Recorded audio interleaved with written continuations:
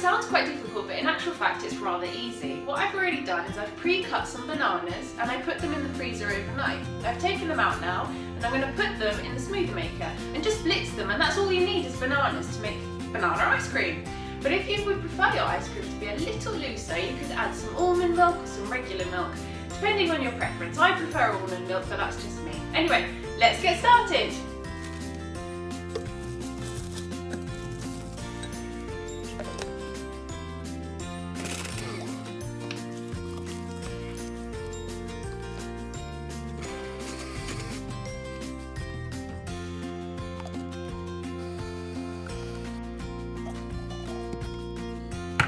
And there you have it, it's done. As easy as that.